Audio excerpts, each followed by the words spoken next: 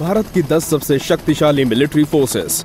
नमस्कार दोस्तों, उम्मीद है आपने अभी तक हमारे चैनल को हर रोज चेक करने की आदत तो बना ही ली होगी।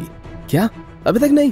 तो देर किस बात की है, आज से ही ये आदत डाल लीजिए, क्योंकि टॉप 10 हिंदी सिर्फ एक चैनल ही नहीं, एक परिवार है जहां हम आपके ज्ञान और मनोरंजन का पूरा ख्याल रखते हैं। दोस्तों, आज हम आपको बताने वाले हैं कि हमारे देश की 10 सबसे शक्तिशाली मिलिट्री फोर्सेस कौन सी हैं। तो चलिए शुरू करते हैं। 10 central and state armed forces. देश के किसी भी कोने में जब भी न्याय कानून की स्थिति बिगड़ती नजर आए तो ऐसी स्थिति को संभालने के लिए central and state armed forces सबसे पहले तैनात मिलेंगी। जब भी कोई दंगा या हिंसक विरोध प्रदर्शन होता है तो ये उससे निपटने में पूरी तरह सक्षम होते हैं। इसके अलावा किसी आतंकी साजिश की जानकारी मिलने पर और संकट की स्थिति में भी ये जवान देशवासियों की सेवा में सबसे आगे रहते हैं। 9 स्पेशल प्रोटेक्शन ग्रुप। रात दिन भारत के प्रधानमंत्री, पूर्व प्रधानमंत्री और उनके परिवार की सुरक्षा में तैनात रहना। जी हाँ दोस्तों, यही एसपीजी यानी कि स्पेशल प्रोटेक्शन ग्रुप का एकमात्र लक्ष्य है। इनका काम है खुफिया जानकारी जुटाना, खतरों को पहचानना और उन्हें खत्म कर देना। पूर्व प्रधानमंत्री राजीव गांधी की हत्या के बाद एसपीजी को और भी आधुनिक बनाया गया और इसमें बहुत से बदलाव किए गए, जिसके कारण आज एसपीजी की सुरक्षा को भेद पाना और प्रधानमंत्री पर हमला करना नामुमकिन है। 8 स्पेशल फ्रंटियर फोर्स। एसएफएफ यानी कि स्पेशल फ्रंटियर फोर्स को 1962 में भारत चीन युद्ध के बाद बनाया गया था। युद्ध चाहे जमीन पर हो, पर्वतों पर हो या घने जंगलों में, ये स्पेशल पैरामिलिट्री फोर्सेस हर जगह देश की सेवा के लिए हाजिर हैं।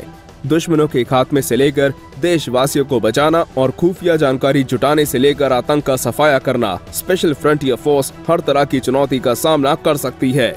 7 cobra commando battalion for resolute action यानी कि कोबरा सीआरपीएफ की एक विशेष फोर्स है जिनका काम है देश को नक्सलवाद के चंगुल से बचाना। 2008 में बनाई गई इस रैपिड एक्शन फोर्स ने अभी तक भारत से ना जाने कितने नक्सलवादी संगठनों का सफाया कर दिया है। कोबरा कमांडोज को जंगली इलाकों में लड़ाई करने, भेष बदलने, पैराशूट से कूदने और अपने लक्ष्य पर सटीक निशाना लगाने की विशेष ट्रेनिंग दी जाती है। 6 फोर्स 1। 2001 में हुए मुंबई हमले के बाद महाराष्ट्र सरकार ने भारत के सबसे काबिल और युवा कमांडोज की एक विशेष फोर्स बनाई जिसे फोर्स 1 कहते हैं।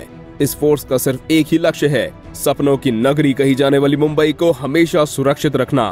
फोर्स 1 दुनिया की सबसे तेजी से काम करने वाली स्पेशल फोर्सेस में से एक है। आपको जानकर हैरानी होगी कि ये किसी भी एक्शन की तैयारी 15 मिनट से भी कम वक्त में कर सकते हैं। 5 नेशनल सिक्योरिटी गार्ड। अब एनएसजी का नाम तो आप सभी ने सुना होगा। ब्लैक कैट्स के नाम से प्रसिद्ध ये कमांडोज भारत की सबसे बेहतरीन आतंक विरोधी फोर्स हैं। आपने इन कमांडोज को वीआईपीज की सिक्योरिटी में और आतंकी हमलों को नाकाम करते देखा होगा। एक एनएसजी कमांडो बनना कितना कठिन है, ये आप इसी बात से समझ सकते हैं कि 80% से ज्यादा जवान इसकी ट्रेनिंग को पूरा नहीं कर पाते और जो पूरा कर भी लेते हैं उन्हें फैंटम एनएसजी कमांडोज बनने के लिए 9 महीनों की कड़ी ट्रेनिंग से गुजरना पड़ता है।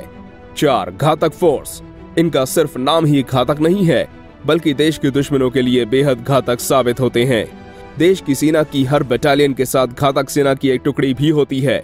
इन फोर्सेस के पास दुनिया के सबसे उन्नत हथियार होते हैं और ये कमांडोज हर परिस्थिति का सामना करने के लिए पूरी तरह प्रशिक्षित होते हैं।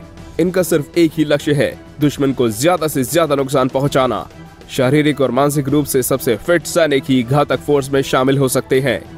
3 Garuda commando force. Garuda commando force भारतीय एयरफोर्स की स्पेशल यूनिट है। ये रैपिड एक्शन फोर्स देश की हवाई सीमा की सुरक्षा के लिए जरूरी हर कला में माहिर है। एक गरुड़ कमांडो बनने के लिए 3 साल की कड़ी ट्रेनिंग से गुजरना पड़ता है। इस ट्रेनिंग के दौरान इन कमांडोज को हवाई युद्ध, सटीक निशाना लगाने, खोजबीन और बचाव, घने जंगलों और बर्फीले इलाकों में जीवित रहना और हवाई जहाजों को हाईजैक होने से बचाने की सभी तकनीकों को सिखाया जाता है। सच में दोस्तों, इन कमांडोज का देश प्रेम देखकर सर गर्व से ऊंचा हो जाता है। 2 पैरा कमांडोज। 1966 में बनी ये पैरा कमांडो फोर्स भारत की सबसे ज्यादा ट्रेंड स्पेशल फोर्स है। इस फोर्स में शामिल होने वाले कमांडोज को दुनिया की सबसे कठिन मिलिट्री ट्रेनिंग से गुजरना पड़ता है जिसमें उन्हें शारीरिक, मानसिक और बौद्धिक एकाग्रता की सभी परीक्षाओं में खड़ा उतरना जरूरी है। जमीन से लेकर आसमान और समुद्र की गहराइयों तक पैरा कमांडोज विकट से विकट परिस्थिति का सामना करने में सक्षम है। 1971 में पाकिस्तान से लड़ाई, 1984 के कुख्यात ऑपरेशन ब्लू स्टार और 1999 के कारगिल युद्ध में पैरा कमांडोज ने अपनी असीमित काबिलियत का प्रदर्शन किया है।